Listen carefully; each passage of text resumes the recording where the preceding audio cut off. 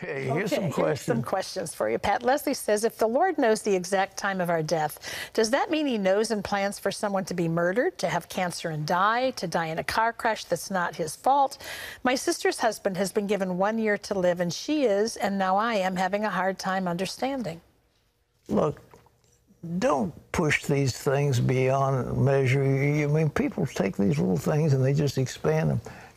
God knows everything because he's all-knowing. Does it mean he plans for some murder to shoot somebody? Does he plan for a car wreck? No. But he knows it'll happen, and many times he will give you wisdom. The Bible says the wise see the danger and hide themselves. The fool goes on and is punished. So God will warn us. The Holy Spirit many times will warn us when danger is coming. And if we don't heed that warning, we go ahead and be suffered. So I don't know what to say, except that, if we trust God, he will lead us. And the Holy Spirit will lead us and protect us and look after us, okay? Do you want to add to the conversation? Tell us in the comment section below.